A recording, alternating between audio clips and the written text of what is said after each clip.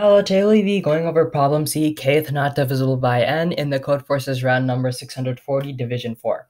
So the problem statement is that you're given two positive integers n and k. Print the kth positive integer that is not divisible by n. For example, if n is equal to 3 and k is equal to 7, then all the numbers that are not divisible by 3 are 1, 2, 4, 5, 7, 8, 10, 11, 13. The seventh number among them is 10. So the first immediate way we would want to solve this is through brute force. However, seeing how n can be up to 10 to the power 9, k can be up to 10 to the power 9, and t can be up to 10 to the power 3, we can see that our brute force method would surely time out. So now let's move on to a more clever math strategy. So we're given n and k. So in this example, n is equal to 3, k is equal to 7. Let's write out the array, or the list, of integers which would be possible. So this is the list which we have. Notice that every nth integer, in this case n is equal to 3, there is a gap, making it so that the integer before the gap and the integer after the gap are 2 apart. So what we can do is that we can essentially draw dividers on these gaps and so on. And then what we can do is we can define these as sets, one set. And clearly we will see that the set size is equal to n minus 1.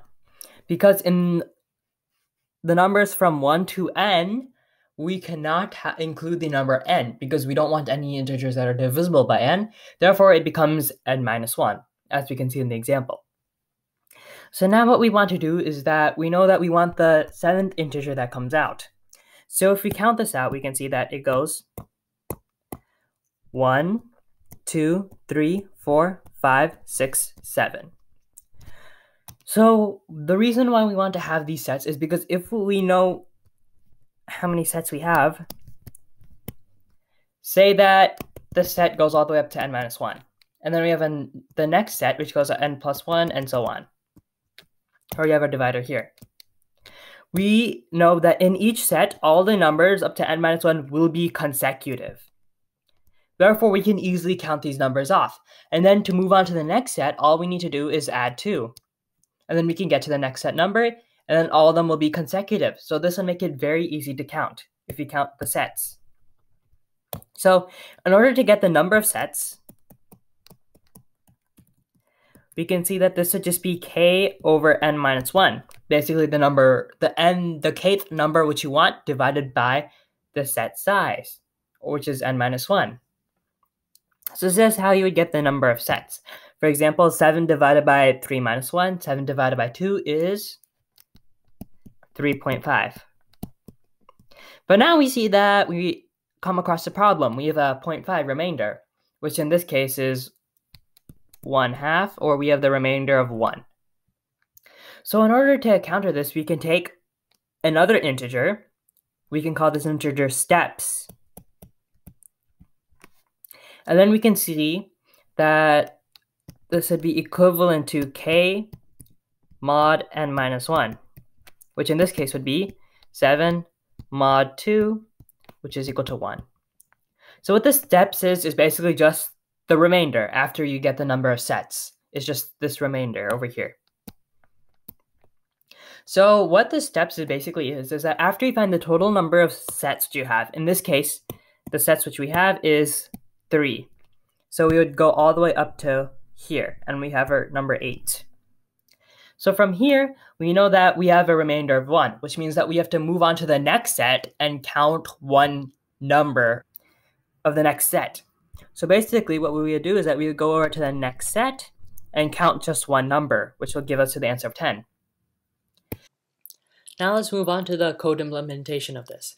So we have an integer t and we input to t, the number of test cases. Then in this for loop, we are going to input the numbers n and k over here. We're going to set an integer known as n prime. This is going to be the size of the set. And the size of the set, as discovered previously, would be n minus 1. We have our integer steps, or in this case, I just clearly wrote it out as the integer remainder, which is k mod n prime. Here is the integer sets, which is basically just the number of sets. As we discovered previously, it would just be k divided by n prime. So now we have this integer total. And what this basically is we see sets times n in the beginning. So this is obviously a multiple of n. So basically, we know that each set will go from 1 to n minus 1. Then the second set will go from n minus 1 to 2n minus 1. And this will keep going on and on and on.